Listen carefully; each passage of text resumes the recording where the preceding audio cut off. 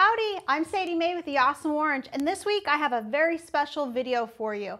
I teamed up with my friends over at Saburrtooth Power Carving Tools, and we came up with the We Make Sawdust Challenge. And the idea of the We Make Sawdust Challenge is to show how 4 awesome makers can start with the same tools and end up with 4 awesomely different projects. And the challenge this time is we all have to build a candle holder.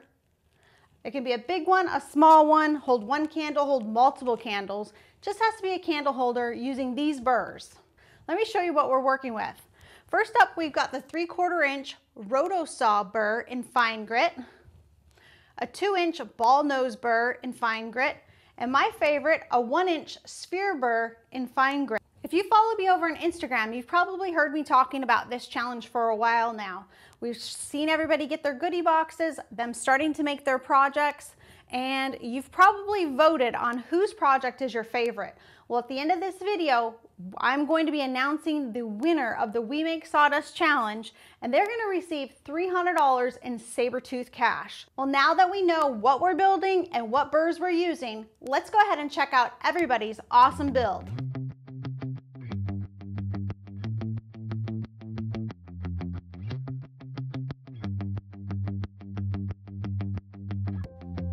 All right, I'm up first, and even though I can't win, I do get to play along.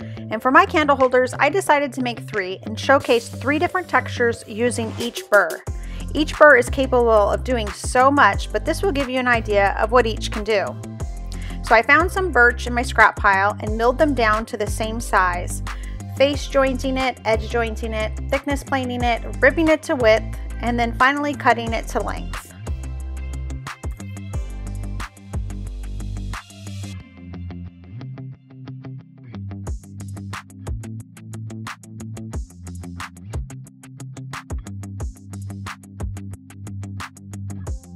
I really liked how light the birch was, so I thought adding a pop of color to each would just make the candle holders that much more awesome. So to separate the color from the texture, I cut a dado using the table saw about an 1/8 inch deep on 3 sides of the board, and did that twice to give me a section about 1.5 inches wide that I can add a pop of color to later. And with that complete, it was time to start carving.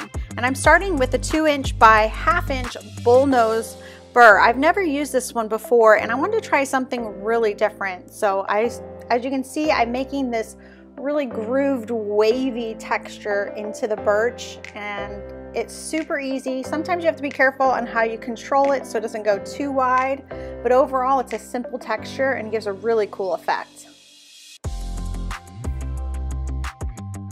An extra touch, I went ahead and added the texture to the sides of the piece. So 3 sides of this is going to have texture on that. I didn't do the end grain of the board just because I thought it might not turn out so great or might burn. So I went with just the 3 sides.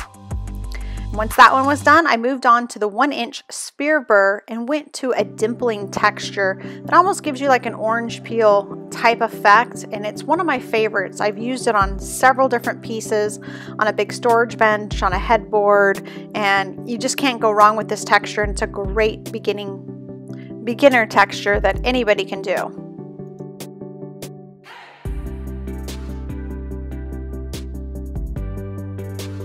All right, and for my 3rd and final texture, I'm going to be using the 3/4 inch roto saw burr, and I'm just kind of brushing this back and forth across the top to give a roughed up texture, and I'm doing it at a diagonal, and I thought it's going to look really cool continuing that diagonal down the sides of it.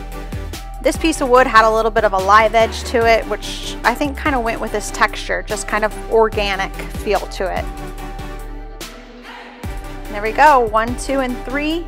3 awesome textures, 3 awesome burrs.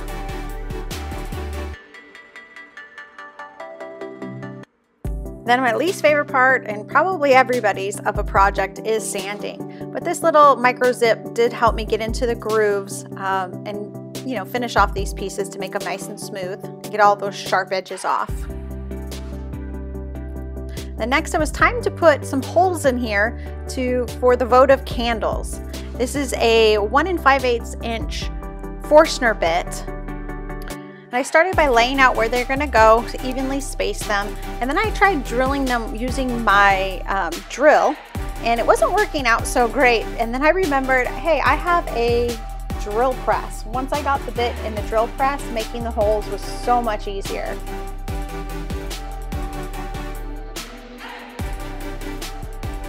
I don't know about you, but this is the one tool that I always forget is in my shop. But when you need it, it works out awesome. It makes some really cool curlicues.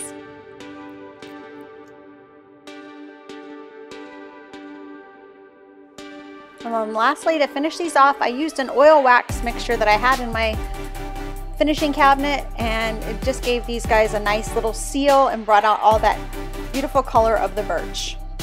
And here we go, 1, 2, 3 awesome textures with those 3 pops of colors. Add some candles.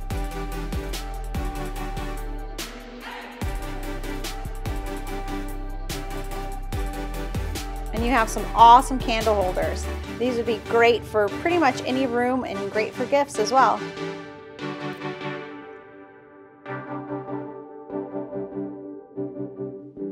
I hope you enjoyed my build, but now let's see what everybody else made. First up is going to be Keith with Blackthorn Concepts. And Keith, he has never carved before, always wanted to, but he jumped right in.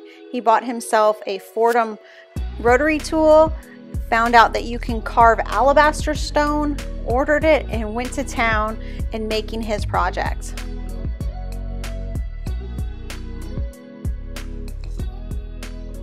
I really admire how Keith just jumped into it and went all for it with getting the tools and with the carving project. He's using his Panavice Model 350 to help kind of spin it, and I'm like, oh, I might need to buy one of these. Plus his dust collection setup is awesome, because that is one thing when you're power carving, it is messy, but it's still awesome.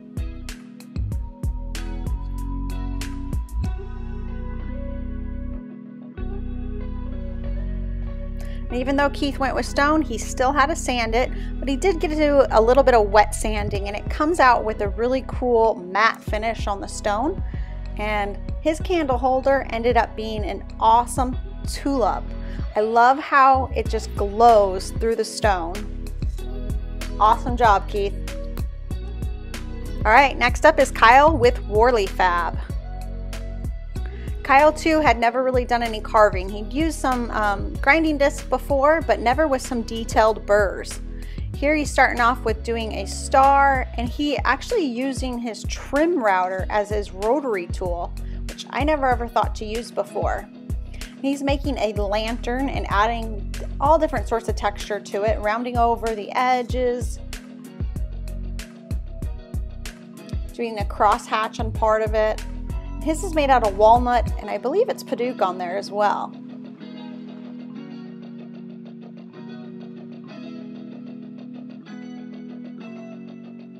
Then he adds some more texture using that 1-inch sphere burr, that's my favorite, and doing some dimpling there.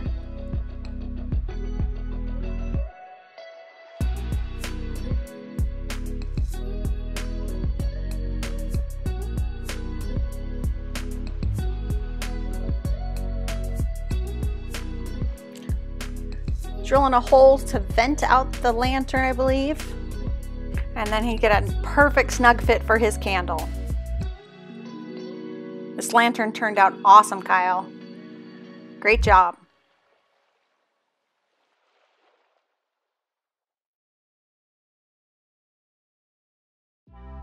All right, and last but not least, we have Jessie with Built by Jessie. Jessie too had not ever power carved before, so she did a lot of test practicing. You see her using the roto saw here to create an awesome pattern on some pine. Made this candle holder that's turned out awesome, but she didn't want to stop there, so she kept trying different techniques and different textures. She's trying the ball nose here, creating a kind of a, I don't know, cross pattern with that as well. But then she landed on this piece of mahogany she had and liked the shape of it, so she decided to give it a little bit more texture that kind of coordinated with the shape that was already there. I too, again, just love how she jumped in and went in and started making and kind of made the carved more organic to the piece that she was working with.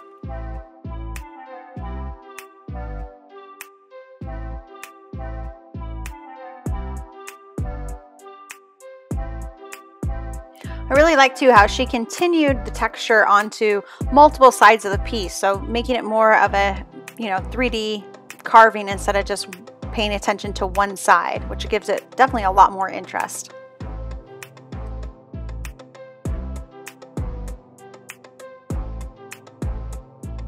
If you want more information on the 3 other awesome makers that joined me in this challenge, I'll make sure to leave links in the description box below.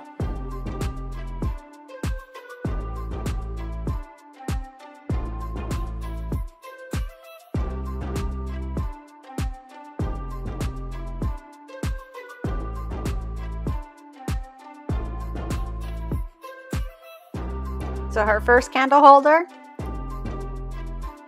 and her second one. I love how she made the hole for the matches, and she has a cool, very cool stepped look. Awesome job, Jessie.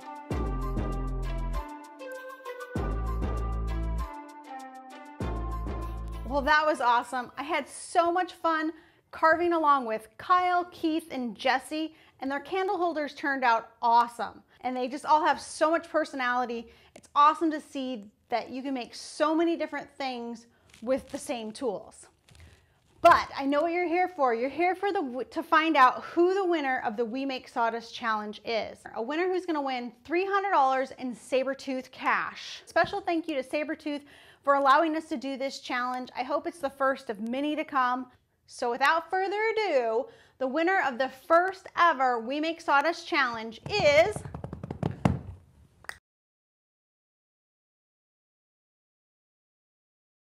If you guys enjoyed this video and this challenge and want to see more of it, be sure to hit that like button and make sure you're subscribed to my channel for more awesome builds.